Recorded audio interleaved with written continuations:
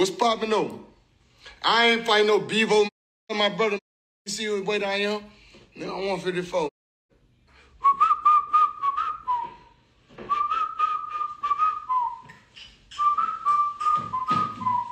It was cold in my house, so I had to put on my jacket. You know what I'm saying? Shout to Montiel. My brother beat him, and man, we exchanged some great memories, and I definitely want him to know that this game went unattached and is definitely in use.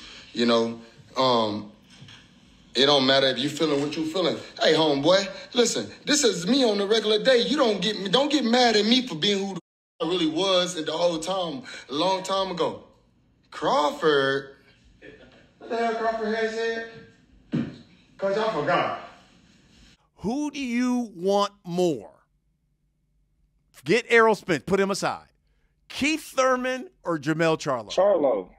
What did you think when we had Jermell Charlo on The Last Stand, and he said, quote, Bud Crawford needs to humble himself, recognize he's the B side, take less money, make sure there's a rematch, and then in the rematch, he can be the A side, and he gets the majority split if he wins it, end quote. Jermell Charlo got to understand he's undisputed. He's did what he's done in the sport of boxing, but he's not on my level, nor Errol Spence level. And I think that makes him mad and, jealous because, he feel like he's supposed to be at the top of the echelon, but he's not. Man, listen, Crawford all over the place, dog. Matter of fact, we from Texas making Crawford popular. Shout out to the Charlo Twins and Errol Spence for making Crawford noticeable in boxing. Because the ain't fought in I don't know how long. And I don't know how y'all still got him on pound for pound, but I guess he won some undisputed title when he was at 140. But it's a whole nother level when you take a notch up. Y'all people don't really understand that because at 140, they don't hit the same as 147. And then once you get to 154, oh, God, who the king? I never thought about no Benavides. I ain't never thought about it. Yeah. All I do is work out and train. I don't do nothing else in life but just work out and train, you know what I'm saying? And one day y'all guys could sit back and enjoy life. But in the meantime, y'all gotta watch me, make my money, do what I do, be entertained by me. Don't say shit. Stay in your lane. Don't worry about what I got going on. I'm a happy man. I'm living life. Everything is great. And guess what? I'm gonna be coming back to ringside with the Lions real soon. Hey, shout out to my dog Kane. We finna make this shit happen all over again. And I won't be going exposed too much, but you best believe that I don't stay off the boxing ring that long. I stay in shape. It's been known for my whole career that I don't got to go back and tell y'all because what it is. Yeah, Crawford just jealous. Crawford jealous because he ain't got no money. Yeah. And I really feel bad for all the stuff that's happening with Balenciaga. But yes, I am signed with Balenciaga, and we're gonna be working on that. I'm gonna be reevaluating a bunch of things and thinking about a bunch of things, and hopefully that we can come to a conclusion. But at the end of the day, I'm not worried about that either. I'm focused on I'm a boxer, and I love fashion, and I'm into everything, and I'm into. Thank God I got a world outside of boxing, and I'm excited for what's going on. All right, facts, big facts. Monte, I see you, baby. Hey. One thing I ain't never seen was try me. Hey. And I ain't never tested positive for no drugs. I ain't never been on no illegal shit. I ain't never had no problems. And you ain't seen me get dropped all that other shit and make myself look all whatever foolish. Because I know y'all just want to talk shit about me, huh? Coach, what happened when you lose? What happened when you get way to the top, Coach? Huh? What happened when you get so far up at the top? What happened? Hate that going everywhere. But I believe the only thing happens is you gotta come down. Yeah, that happens. Funny Karen, what's popping, baby? The only thing happens is in life is when you go all the way to the top and there's no other levels to the top, you gotta find a way to come down. And how do you come down? Yeah. With mistakes in life, or you come down the right way? You learn but the mistake too. And we learn even when we win. We ain't just sitting over here. I don't get on live because I don't got time to show y'all everything, baby. Too much information for you. Too much information for you. I want to just record everything going on. Anybody else that got something to say, I'm reading the comments. We reading them together, me and the coach.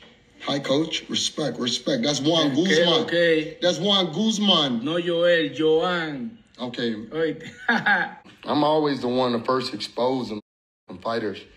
They team up against me when I put in a good old 6 to 8 weeks in camp, and then go to sleep in the first round. They say, damn, that wearing shit.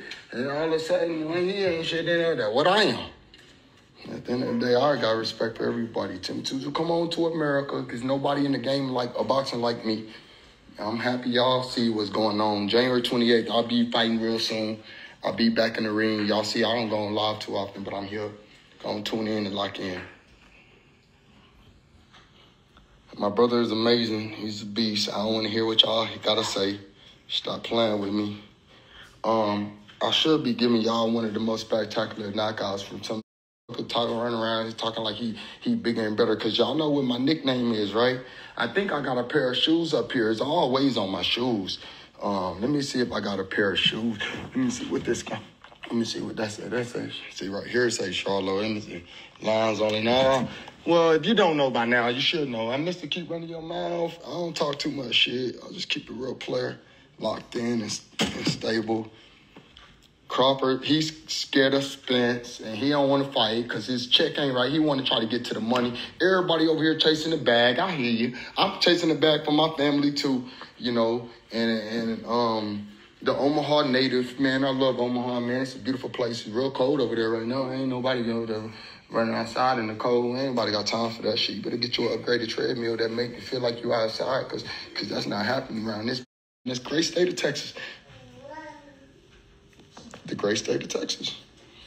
So I'm just going to let y'all know how I move. Speak on that. I'm the king of 154, so y'all what y'all want to say. I'm all the way Hall of Fame. I got retired today and not even worry about boxing, and I'm in your Hall of Fame. Because ain't nobody ever said the shit I said and then backed it up. You feel me? You can't say what I say and represent what you represent and then can't bag it up. I'm bagging it all up. Shout out to my that created these shits. Savages, they out there. Out there in the yeah. So, right here is, I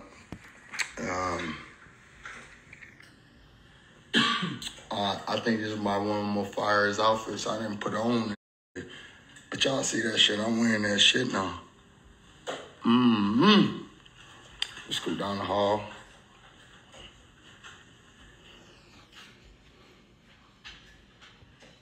You know, everybody got to go through trials and tribulations in boxing.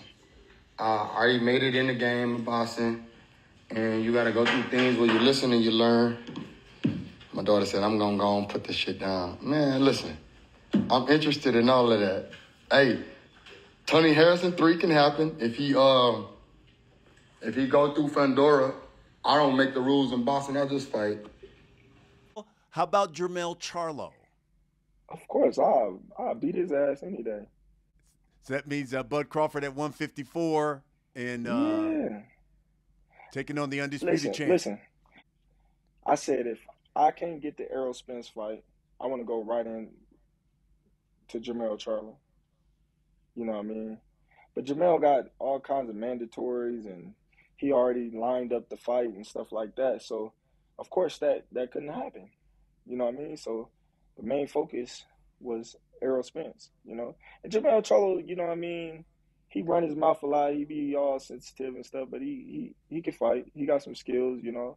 We respect him in the ring, but, you know, I believe Errol Spence is a tougher challenge than Charlo. And that's just my honest opinion.